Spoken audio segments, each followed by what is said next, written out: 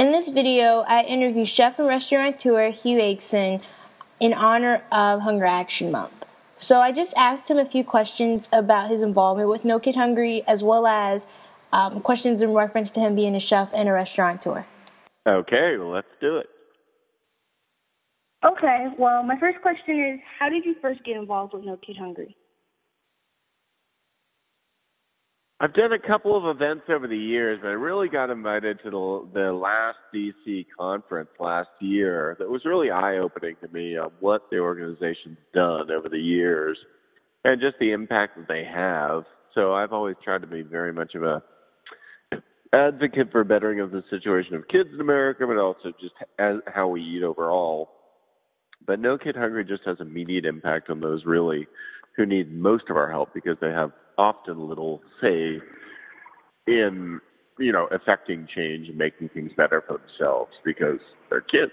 And so to me, that it's a no-brainer that we try and support groups like No Kid Hungry and share our strengths that are really just doing awesome work and getting real results.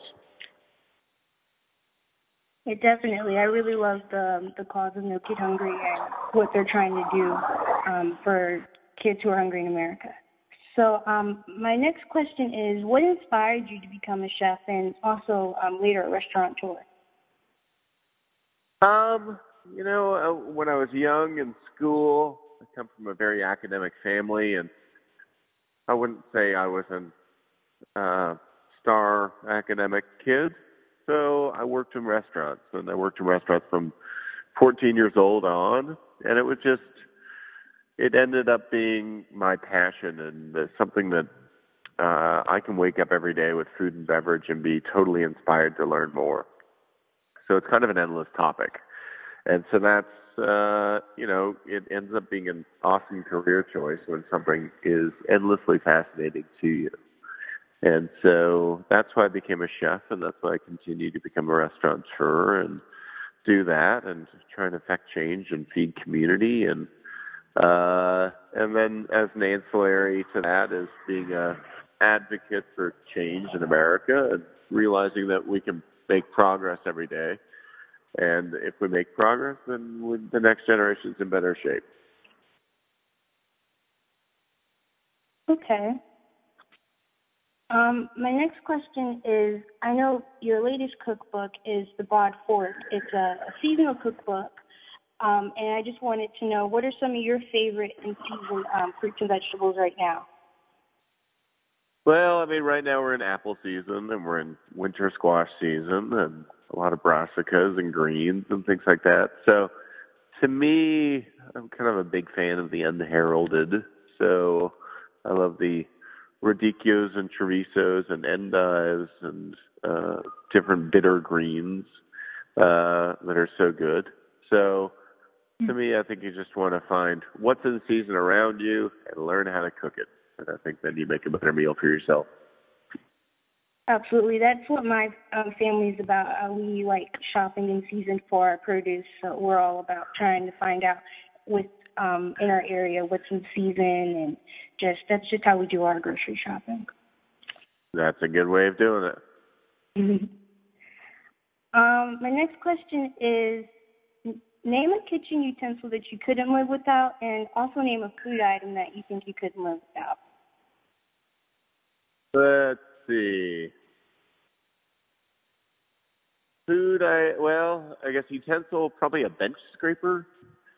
Just a simple pastry tool that's for scraping away flour and things like that. It just makes cleaning up really easy when you're working on a cutting board because you can scoop up all the prep you've done and put it in the bowl or in the pan that you're working on. It aids in keeping your work surface really clean and well laid out, maintained. So whenever I'm working on a cutting board, there's one right there for me to use. Then ingredient-wise, I'd have a really hard time living without butter. I love butter. Everything in moderation, but butter's a really good thing. That's funny. And my next question is, if somebody told you to come up with a dish that basically represents kind of what No Kid Hungry is about, what ingredients would you choose and why? I think what No Kid Hungry is about is getting kids to eat great food, but I think economically we always have to be smart about things. So to me, I think we teach kids how to make a great salad, and we use a lot of carrots and cucumbers and radishes and lettuces that are all really inexpensive and available everywhere across the country. And then making a really simple vinaigrette, which is just a matter of a ratio. And those become retainable life skills that nobody's ever going to forget. I think the world would be a lot better place if every kid in America knows how to make a vinaigrette from scratch that's 4 ingredients and tastes great and keeps them away from buying something that's preservative laden and just on the shelf. Yeah, absolutely. I also agree with the salad being a core dish of knowing how to make, and I love. That's like one of my favorite things is having salad. So when you were naming like carrots and cucumbers, it's like, ooh, those are my favorite items for salad. So. Yeah, and easy, and everybody's got them. Now I'm going to ask, what would you rather, fruits or vegetables? Vegetables. Rice, pasta. Rice.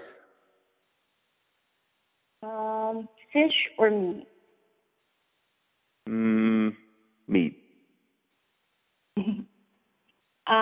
Pies or cakes?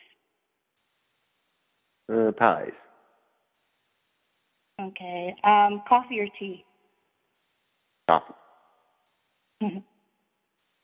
About to wrap this up, I didn't have too many questions for you just because I know that you're very busy, and so I just kind of wanted to just ask you just a few questions. And so my last question for you is kind of what's next for you? What do you have upcoming for you?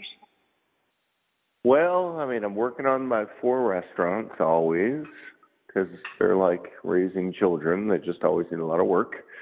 And then I'm working on a revamping of home economics curriculum in my county that's meant to be, in the end, a curriculum that can be used by any public school in the United States free of charge. And so we're very into that, and that's called seedlifeskills.org is the address on the web. And so that's what we're working on these days. And not much else. We've got some other business plans that we're working on, but the priorities are things in existence right now, and our foundation that we started to really teach kids all those retainable life skills that we think they need.